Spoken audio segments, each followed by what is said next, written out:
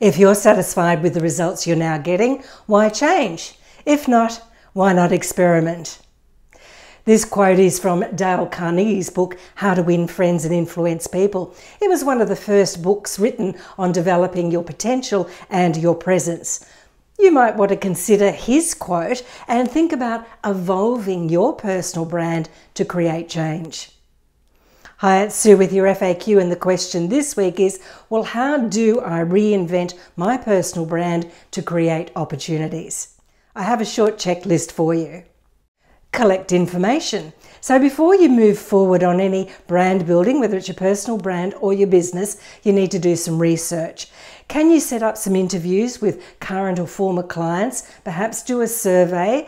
Ask lots of questions, whether it's those clients or whether it's industry personnel, suppliers, and just get a sense of what's working and what's not working.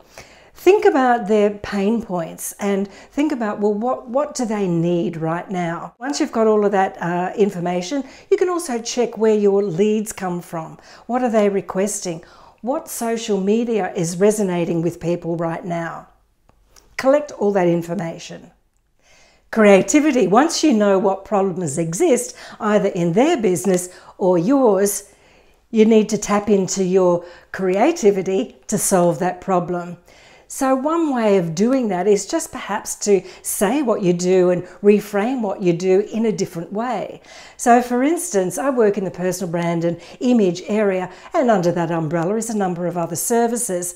And I've noticed a lot of other consultants now call themselves stylists, because that sounds a bit more modern, a little bit more mainstream, even though they may offer other services. And they're also tapping into their innovation by offering virtual tools, virtual online services, and that again is bringing things up to the modern era. Now, another way that you can tap into your creativity is by reading another fabulous book that I have read. It's called The Artist's Way by Julia Cameron. So check that one out. Communication. Spread the message of what you do far and wide and of what it is that you offer. Now, I saw Gary Vaynerchuk, the well-known personal brand and media expert, a number of years ago on stage, and he said you don't always have to create content, you can just curate. By that he means just talk to your audience.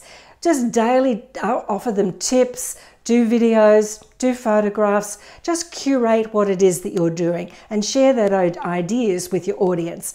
Now, he also said that you have to work every day to capture your audience and to stay relevant. And finally, celebrate.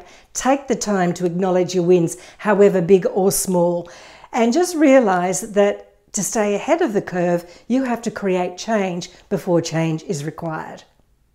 So I share more tips on my blog this week at suecurrie.com.au blog. I hope that helps you, and please do get in touch.